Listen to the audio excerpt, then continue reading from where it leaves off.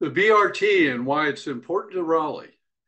Hello, my name's Whitney Hill, Whitney for Raleigh, and I attended the CAC meeting online. The meeting was live and online last week. This is the Midtown CAC. Larry Halfont is the chairman or president of that. And it was a real good presentation in there from Het Patel and Dana Smith of City Raleigh, explaining the BRT. Now, what does BRT stand for? Some people may not know that. It's Bus Rapid Transit, and it refers to our bus system in Raleigh, which is growing. I think it's a good thing. I want to talk a little bit about it. There are four branches of it. There is the one that goes out west, out Western Avenue is the route that goes to Cary and then on to out to Morrisville, out to the park, or out to RTP. And then there's this other one that goes to Garner and ultimately will go to Clayton. And then there's the New Bern, which you're going to hear a lot of talk about because there's a lot of discussion on putting in high density zoning along that corridor.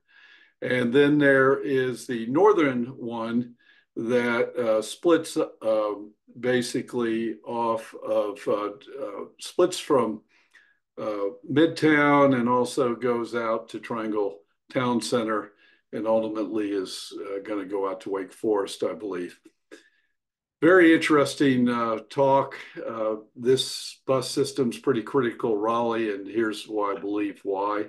One of the biggest reasons is that it's becoming more and more difficult for service employee type people to be able to afford to live in Raleigh. In fact, our police department and first responders are having trouble affording living in Raleigh. A lot of them have to locate outside the city limits because housing is becoming so more expensive in here.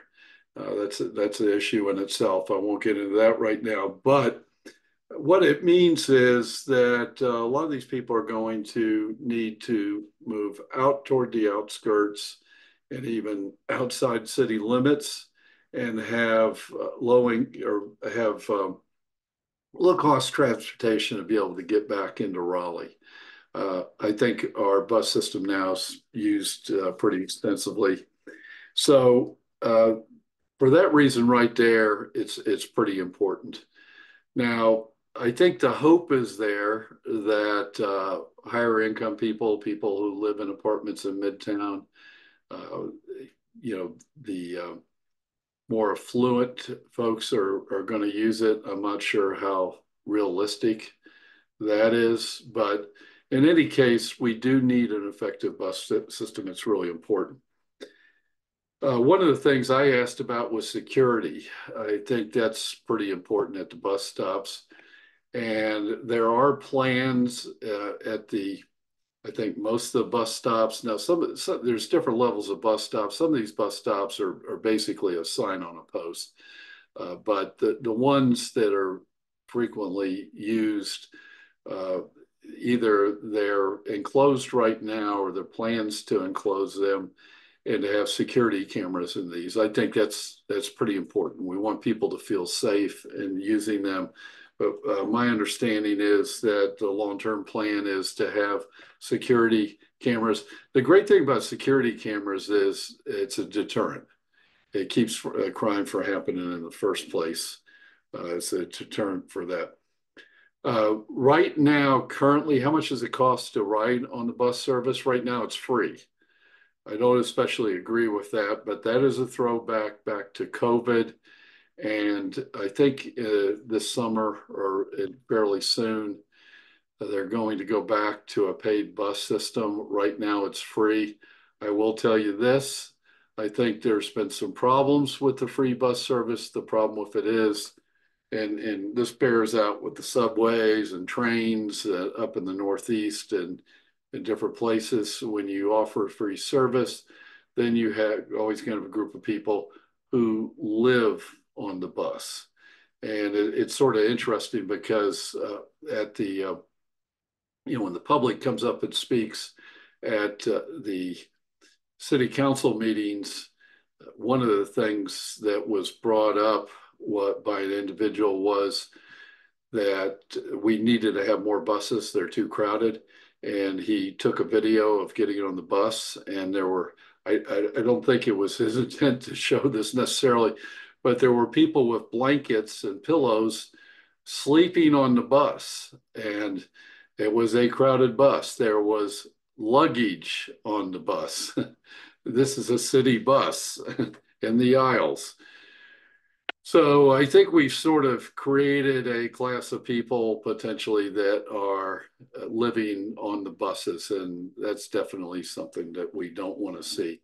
Homelessness is a big problem in Raleigh right now because of the lack of housing, and it's not just lack of affordable housing. I think it's a lack of housing at really all levels because it's pushing folks who might be getting an apartment into affordable housing. I'm sorry, getting a house into affordable housing that can't buy a house right now. They get into an apartment, and then maybe that pushes someone out on the street. But it really comes down, we just don't have enough places to live, but that's another discussion. So I really like what I see with the BRT. I think it's really great what they're putting together. There was one other thing I did ask about. What about connectors, where you get a minibus, that type of thing, or they work out a deal with Uber and Lyft? And those are things that are going to be looked into. Right now, they don't have any plans for any kind of connector buses. And what I'm talking about here is where you take a bus out to an area, get off, but you need to maybe to complete your trip home or to a place, you capture a minibus out on the outskirts. There's no plans for that. They do have plans. They are pushing the bus service further and further out into the rural areas. That's their plan for right now. But I did ask about using Ubers as connector. I mean, to start working with Uber and Lyft, and I think that's something that may be a possibility down the road to where you get an Uber or Lyft, and that probably would have to be something where Uber and Lyft would have to integrate technology wise to provide a special type of riding service or something along that type of nature. Of course, there's nothing wrong right now with just requesting Uber or Lyft at the bus stop to get home. So that's what's going on with BRT. I think it's really important. I'm glad to see that we've got this program going. Of course, as you do this thing, there's a lot of discussion and issues and different points of view on it, something I'll be keeping up with. So this is Whitney for Raleigh signing off. Please hit the subscribe button if you like these messages. And if you would, tell 3 people about this channel. Also, I'd like to hear your comments back on these videos. I look at these every so often and try to get back on them. So that would be appreciated as well.